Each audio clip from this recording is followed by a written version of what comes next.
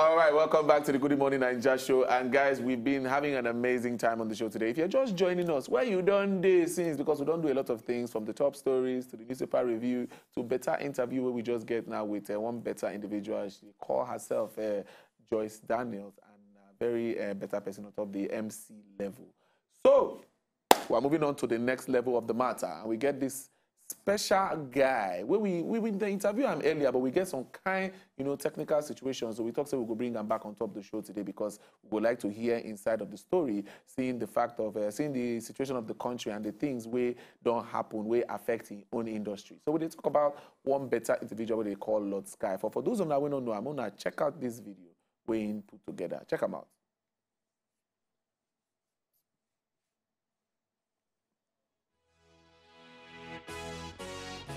Dog, Chihuahua.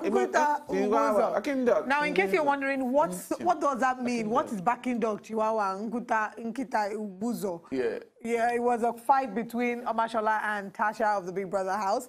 And Lorrdsky, who is joining us right now, decided to make a bit. The bit went viral and decided to shoot a video for it. Lorrdsky, thank you very much for joining us again. Yes. Oh, you're welcome. Yes, so this time our now we can. Yes, the connection is connecting. Everything is clear. Everything is fresh. A good vibe now, man. It's good vibe. So, Lorrdsky, how make we even know from your side now? How has it been for you? Let's even talk about the coronavirus situation, the lockdown, the pandemic.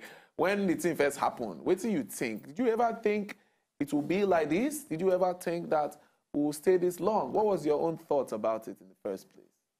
Oh, there's no way I imagined that it will stay this long or it will cripple us this much. Wow. I thought it would just come. Ebola came the other time. It just came, you shook everybody, left. Yeah. But this one, people held us down. So it's like we had to start restructuring new operations, new ways of working, new ways of getting things done. It's like everybody has been rebuilding, starting something new, recreating from scratch. It just pushed us into something we're not expecting, and I think we're handling it okay to a level, just okay. As a producer, what would you say, or what difference has the impact of COVID-19 pandemic had on your business? How have you been able to adjust? So far, it is the part where you get in studio to work with artists that has reduced a lot. So a lot of us are adjusting now to, working remotely, create a beat here, send to an artist here, except it's someone really huge or it's a really huge project. So you sanitize, pray, and come to Baba says sanitize and pray. As in two of them together. That's those, Okay. Most of them has been remote. In fact, I had a session the other day where I had to Zoom call with the artist and teach him how to record himself. I'm like, you have to tap this one, wait, sing, okay, the levels are low, turn this knob down. It's crazy. We're doing all kind of things just to make sure this creative process keeps coming back to the fans. Now, seeing that not all artists have like home studios where you can say, let me show you what you are doing, do this and do that. Exactly. How they do the recording? Should they go send you voice notes? I mean, how do they do it then? Seeing that they can't come into the studio and record. Some haven't recorded. Some have been going back to their old songs. That is, this one no sweet, this one no sweet. They are going to listen to it and like, okay, this is the one I'll put out. Oh. And some are, because artists always have stacks of songs from which they choose which to release. So some are going back to them. Some are like, I had someone bring me a MIDI device recently, a MIDI interface, and he told me I was like the 5th person he was delivering something to. A lot of artists are ordering musical instruments, studio equipment, just to be able to record. And some of them have side producers that they don't really trust them fully for their music, but they can record them. And if they've been living together for a while, then it's easy to just say, okay, you begin to record me, and then they send back here and there. But a lot of them are struggling, trust me. A lot of artists are struggling with the recording process and creating artists are starting to buy these devices. Do you sometimes worry that it might, in a way, take some work from the hands of producers? And I'm asking because a lot of us have learned to adapt. For me, I've learned to care for my hair, wash my hair, treat my hair, weave my hair by myself during the COVID-19 pandemic. So I may not need to go to the salon as frequently as I used to go to before. Do you worry that that's something that may happen to producers? I don't worry about that at all, because it will take a lot of years for you to get into that creative process of being like a producer and learning how to fully do it. Now, recording yourself is the easiest part. Recording an artist is the easiest part. You just press record, they sing, press record, they sing. But yeah, that process of creating the beats, that process of cleaning up what they sang, because if the artist comes here and sings and then he sings in the studio, you can clearly know the difference. So that whole part of learning how to create a full song, but there's parts to this. An artist can always learn how to record themselves, and that's not really one of the things that a producer makes a lot of money from. He makes a lot of money and revenue from actually creating the whole song from start to finish, different parts of it. Recording is the easiest part. Now, looking at this industry now, knowing that because of this virus and this pandemic, a lot of things, people are trying so hard to remain relevant. And like you said, some of these artists, they go back to their, previous songs that they've had before, trying to do a remake or do a remix with somebody else. And I'm sure that has been the case with you when you say that people can't come in to the studio to record anymore. So they are giving you remakes. Now, as a producer, when you get like an old song and they expect you to do a remake, would you be, are you usually fully in charge of the direction it goes, or would you just let them say, oh yeah, give me two, change me the, I don't like this drum, I don't like this one. How does it work for you? Because there are lots of artists who feel that somewhere in their mind, they are producers, but in real life, they are artists. They don't usually used to give the producer, full creative idea over the song. They want to always jump on it. So how has it been for you in this space? This is the way I handle it. People handle it differently, but if you bring something that has been done before to me, the first thing I'll ask is, who produced it before? Do you have the rights to actually remake? Okay. And if they tell me they have the rights, they may be lying, they may be saying the truth, but as long as they tell me they have the rights to remake it, then yes, that's one part is gone. And then the next thing I'm going to tell them is, it's not going to sound like this. I'm just going to take your vocal idea and create something new with the same vocals you had. And it'll be Lorrdsky, it'll be bouncy, it'll be that. And as soon as we agree on that, and then I can jump on the project, because I don't want to go remaking something and tomorrow I'll be on Insta blog. And now my beat now, you don't know, see, now me make that beat, all that kind of stuff. So you rather start with a new beat, create a new beat just under the vocals that I was giving to you. Oh. Exactly. If they bring something like that to me, I'm creating new, except the producer is giving them rights for me to co-produce on the track. Okay. And then in that case, they have to send me full data of the song, and then I'm co-producing. I'm not totally producing the song. Okay. Speaking of, you had mentioned copyright, and if they have the right to remake the song or the rights to the beat, I was wondering how many copyright issues producers in Nigeria have. And I'm asking this because there have been several back and forth as regards copyright. Photographers will tell you, I took the photo, so therefore they will watermark the photo. Then the owner of the photo is saying, no, I'm the one in the photo, therefore I should have the rights to the photo and I paid you for it. So they're back and forth here and there as regards copyright. And also we know that producers always leave their signature on the beat, Lorrdsky on the beat, even if it is not your song. So you leaving your signature on the beat, is there some sort of concession you make in terms of pricing, or is that the standard operating procedure that every producer should leave their signature on the beat, whether or not they were paid for it? You see, the signature on the beat is just vibes. Let me say it like that. It's just vibes, because that signature is the easiest thing to remove.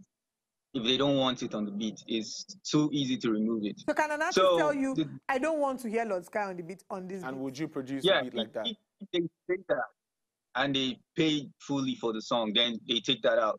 But the thing is, once you've worked your brand to a point where you are known and they want to be identified with you, they're the ones that will ask you, why you don't put this thing for beginning? So that's how it is. So it's about both of you wanting it to be on the track. If the artist doesn't want that signature on the track and they paid for it, the signature is going out.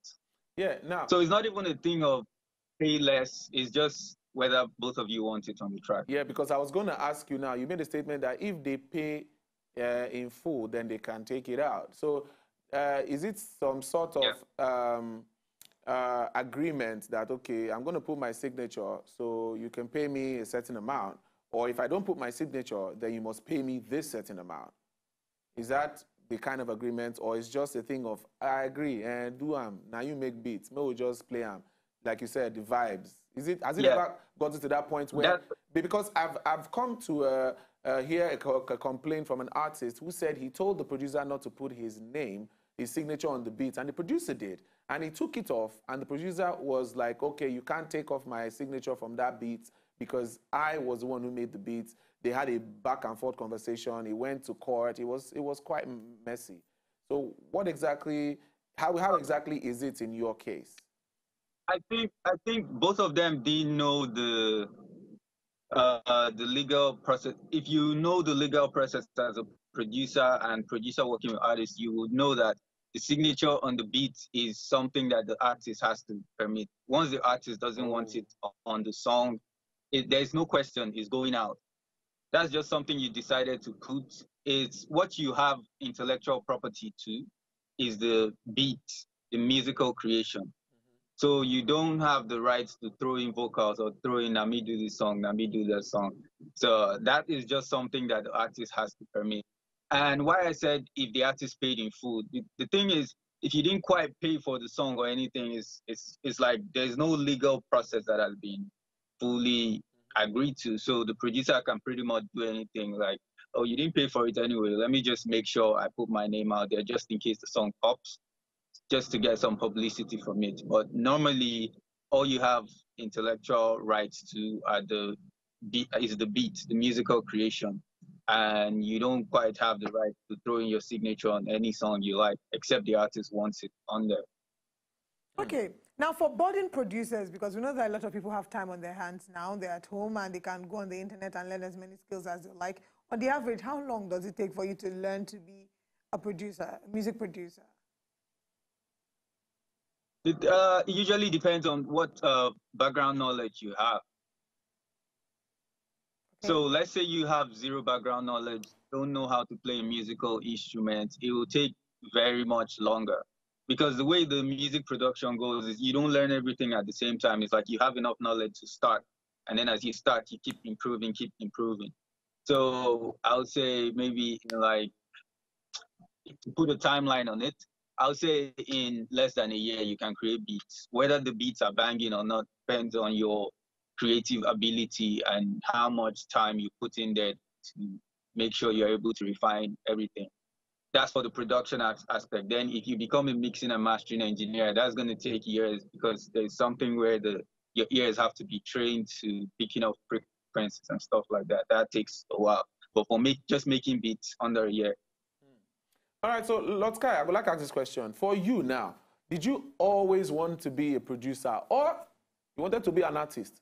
But you realized that to go to and do production money is quite expensive. You now say, I will learn this thing so that I can produce myself. And you know, how was it for you starting up? Did you always know you want to be a producer, or you were an artist who wanted to, you know, just know the knowledge and get it into use? Yeah. Just to clear that out, I never wanted to be an artist. I don't have the artist persona, the artist. But you have the artist looks now. You still look like, you still get swag. So waiting again. We have so many Nigerian artists that it's just swag they have. They don't have content. Just swag. So, not true now. That day. So as I always wanted to make music because as a kid, I was a really young kid when I started playing the piano, the drum, started playing multiple instruments. And I wasn't taught, I was self-taught, so there was the drive always. As a kid, I used to make beats for a couple of guys, just vibes, you know, we're just having fun. They go to talent shows and stuff. But then I went to school and I studied computer programming. And I was that tech guy. So that's what I used to do. Like, you go to school, you have to practice that. But somehow along the line, I made one beat that was banging. And then I realized that, you know, making music is way more fun than being than being a programmer. And constantly doing it. And if I pop, it's way more money than that. So it's like, why not just do the hobby and make money from it? That's how I chose back into being a producer. But never in this part was the part of be an artist or sing or nah. I've always wanted to create music and sound, but not really jump on the mic. All right, let's talk about your relationship with your brother. You're a producer, your brother is an artist. So, so is it because of your brother you decided to become a producer? Did you say, bro, I will make you a star? Forget all those people that don't want to do beats for us. I will make you a star. Was that one of the reasons why you decided to do this? Actually, I could make beats, right? But not professionally. And I was in school at the time. My brother, King Josh, he was in Cyprus. He was an artist in Cyprus. He was big in Cyprus at the time. So when he was starting there, he was like, oh, let's make some, you know, make music. I'm like, yo, before I make this thing, I need to learn properly how to, I mean, I know how to make beats on the keyboard and stuff, but this is a whole ball game. And I was in school at the time. I didn't have the time. So he made a couple of songs with other producers, but when I was getting to the end of school and then I was considering maybe I should, that was actually a big factor, because when you're trying to go into something, it's like, okay, let's say I want to be a producer, who do I give my beats to? But he was there already as an artist with a platform down there. So one time he was in school and I was just working on myself, working on my game. I made this banging beat. It was insane. So when he came back from Cyprus and I played it for him, we were together and he was like, whoa, that's insane. And then the next day, we took the beat to a studio. Now I'm stepping into a studio. I didn't know what to do in there. There was a producer he used to work with, and he was like, I have this beat. The producer was like, insane. And we recorded on that beat. I made the beat. I was just sitting in the back. And then the song was banging, and Iyanya heard the song, and they wanted to do a remix on the song. So somehow we had to change some parts of the beat, but that was actually the first song I produced, and it was just vibes. I wasn't a producer then. So after doing that one and seeing how far the song went in Cyprus, then I was like, okay, maybe. Nice. And then from then I started to work. So now it's a tag team thing. Brother producer, brother artist. It's a tag artist. So you guys didn't have any issue with sharing money, Sha? Say, okay, now that I gave you the beat, you are singing the song. You don't have that issue. You do have a close-knit family, Lorrdsky, right? Not yeah, very close-knit, actually. I can tell. It's not like P-Square that they're fighting. What is it? Adewo, please, Adewo is known to throw shade. Speaking of P-Square, you work with one of the twin brothers. How did your relationship with him start? Yep. Our relationship with him was easy. It was, how would I call it? It was unexpected. You know, like I said, I was working on myself being a producer from like 2014 to 2016. And in this process, I was going deep. I was learning everything. So when I had the idea to create, you know, music from this spoken word, these speeches, these funny speeches online, and I went to it. When I did the first one, and it went viral, and they asked for another one. At the time I did the second one, it was Kungaga, Twangaga. I think the day I dropped it. And then, you see, at the time, I just know them as P-Square. I know one of them reposted it, and I'm like, oh, insane. I told King Josh, like, yo, reposted. And it was cool to me. And by the evening of that day, he sent me a DM, and he was like, he followed me. I was so silly. I wasn't even following him at the time. He followed me and sent me a DM, and he was like what I did, it was crazy. And then I was like, oh, thank you. I really appreciate that. And then I think by the next day, I told King Josh, I was like, yo, he sent me a DM. He said he liked it. I'm like, yeah. Then King Josh was like, what did you say? I said, yeah, I told him, thank you. He's like, that's all you said? That's all Then he was like, okay, take your phone, type what I'm telling you. And then Josh is a savvy guy. He took it another level. It was like, take your phone, type what I'm telling you. Tell him I want to produce one song for you. Then he was like, write free. Just so he will know you're not trying to chop him, just so he knows you're trying to actually work with him, like creatively to create something. Yeah. So I wrote, as King said, I want to create one song with you, free. You know, just tell me the tempo, the type. Anyways, I'll create it, I'll send to you. And then Rude Boy laughed, and when he laughed, he was like, he sent me his address. He's like, this is my address, this is my phone number. Man. Come through tomorrow, let's just hang out. Wow. And yeah, so by the next day, we went to his place. I called him. He was like, yeah, come through. I went in there. He was there. Smash Bracket was there. A couple of other guys. And at the time, I didn't really know Rude Boy's sound and Rude Boy's style. So I went there with all my mad beats. I was just playing. You wanted to tear the place, destroy the sound, let them shake. Little did you know. Little did I know. He didn't even move him. And then there's a back section of the studio where he goes to, if he goes out there, he can still hear stuff playing from the studio. So when he went out to the back, one of the guys that was with Smash Bracket just came to me. He was like, all this style you're playing, it's not his sound. I think right now he's looking for something highlight. I'm like, oh, highlight. I didn't have one highlight beat. Wow. So I said, okay, I'm like, no problem. I closed the whole session. I opened the new session. I had my small keyboard there. I started to make highlights. And then he popped in through the door, and he was like, oh, I like it. I like him. Okay, let's go like, and then, so it's like, what really hooked him was the fact that right there, I was creating something totally different from everything that I had brought, and he was getting to him. So he was like, oh, I like it. Let's work tomorrow. And then I think it was the next day we then created in KNGKK. And it was supposed to be one track, like I told him. But after we created that track, he had a lot of tracks that he played for me. But when we created in KNGKK, it was the first song he released after the breakup, along with Fire.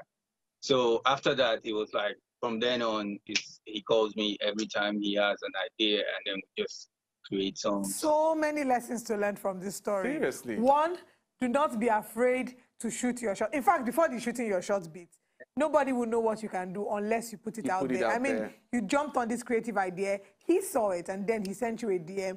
Two, don't be afraid to shoot your shots. God bless King Josh for pushing you to shoot your shots. And three, be willing to adapt in the moment. Yes. You are willing to adapt. Oh, it's not. Some people will say, no, I'm sorry. This is the kind of sound I do R&B. I only do gospel Indian pop.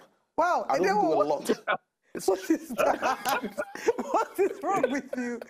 Oh my goodness. But it's good that immediately. Now, I would say you had taken out time to learn. That was why you were able to, you were ready when the moment came. When he said, okay, this is not my sound. And you're like, oh, okay, high life. Yeah. I've probably listened to some kind of good high life. I can create something out of it.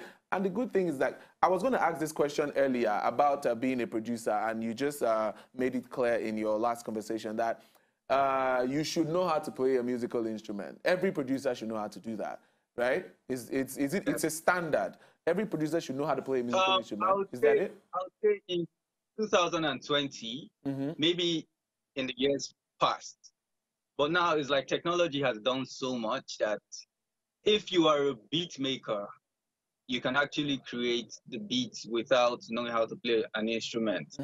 You might just have an idea, touch around. You can actually click in the sounds. Okay. But then your creative level is limited to you creating before artist comes there. If an artist comes with a song like, this is my song, forget it. If you don't know how to play, because at that point you can't start clicking. Everything has to come from inside. Yeah, you can't start clicking in there. So you can actually succeed. I'm not trying to cut some people off and say if you don't know how to play a musical instrument, it's the end for you. I'm telling you, there are some of the really top producers in Nigeria right now that don't know how to play a musical instrument, but they still succeed. So you can actually hold on to that part where you make some banging beats and send to producers and they catch the vibe. But then there are some things you can't do. You can't create on the spot. You You can't be on stage, you can all that part, but you can still create if you don't know how to play a musical instrument. But if you do, it gives you an edge. Yeah, okay. Lorrdsky, before we let you go, Edewa and I are looking to explore our musical talent. Will you do beat for us? Why do you say Hey! Lorrdsky. It's not like... What? We are looking to explore our musical talent. You know, we are looking to diversify our sources and streams of income. So we would like to jump on the studio with Lorrdsky on the beat. Oh, man. Lorrdsky is free. We are looking for free. It's free. It's free. We don't have money. You guys now. So, everybody, you heard it first. Edewa and I are going to be jumping into the studio with Lorrdsky on the beat. Hey. You heard it first on Wazobia TV. Good morning, Nigeria show. It's going to be like, chicken no they cry for nights. Chicken no they cry for nights. Chicken no they cry for nights. If they cry for nights, we go kill and chop. If the owner come, we go tell them, say, chicken no they cry for night. Yeah. Drops the mic. What do you think? Don't you think you can sign us now? If I can make a banger from backing the Chihuahua, then you don't finish work. You see how? We don't blow. We have blown. We don't blow. We've blown. 2020 is our year. We have blown. Lorrdsky, thank you so much. It's always such a delight to speak with you. What should we expect from you? Are you working on any projects you'd like to share with us? Yeah. Yes, actually, I have, there's a big track right now. It's on Wave right now. I have a remix of the track coming in June. The record label sent to me and have a Lorrdsky remix. It's coming in June. It'll be big. In July, A Better Time album is coming out. I recorded a big track with him a couple of days ago on that album. So expect that June, July. Congratulations. Nice one. Well done, Lorrdsky. We're rooting for you. We're cheering for you. And we look forward to having you as more projects come up. We're here. And we'll see you in the studio shortly. Very soon. Because why? Chicken no they cry for night. For night. Peace out. All right.